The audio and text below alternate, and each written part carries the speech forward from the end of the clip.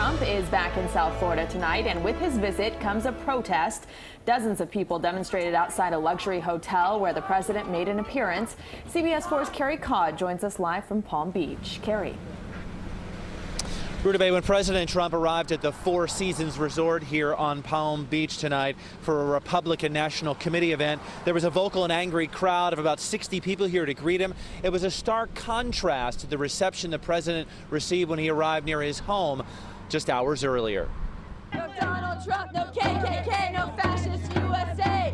Dozens of protesters gathered outside the ritzy Four Seasons Resort on Palm Beach Friday evening ahead of President Trump's arrival. They chanted and carried signs showing their disdain for the president and his policies. I think he's putting people in charge of our country and our government who are not qualified.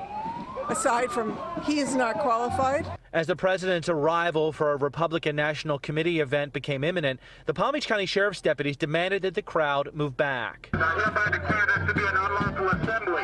You have 1 minute to move south down the road 100 yards or you will be arrested. Deputies in riot gear walked toward the protesters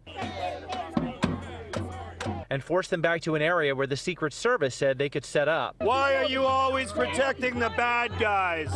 Our cameras captured the woman in the center of the screen being led away by deputies. A short time later, the presidential motorcade drove in as deputies made sure the protesters remained back. It was a much different scene at Palm Beach International Airport Friday afternoon when the president arrived to cheers. Several dozen supporters waited for the president's motorcade as it headed towards Mar-a-Lago.